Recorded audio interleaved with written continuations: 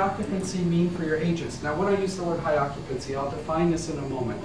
I don't want to say that being busy is bad. Let's all be honest. There's a pace of work which is nice. If the pace of work is too slow, it can be a bit boring, right? But there's a level beyond which it goes too high.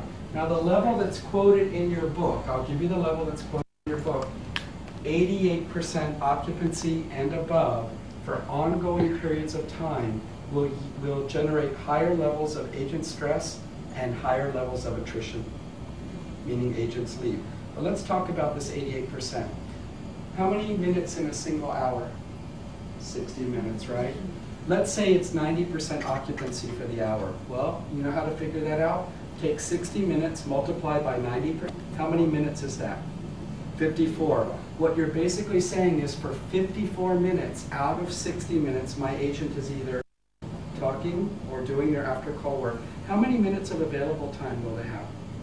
6. But here's the question. Do they get those 6 minutes all at one go? Do they get like a 6-minute rest? No.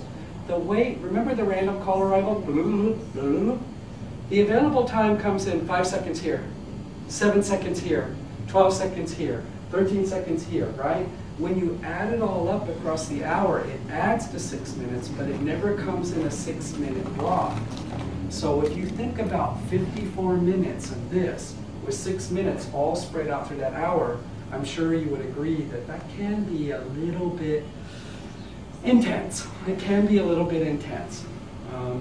By the way, what level of occupancy do most CEOs want? Let's be a CEO for a minute. You're running the call center and you say, what would you, all right, call center manager, I want you to have a certain level of occupancy. 100! They always want 100% occupancy.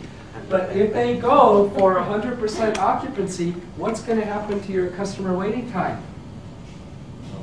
It will go up. What will happen to your customer satisfaction levels? It will go down. What will happen to the stress levels of your agents? There you go. The interesting thing about a call center is all these things are interrelated and linked together, right? We use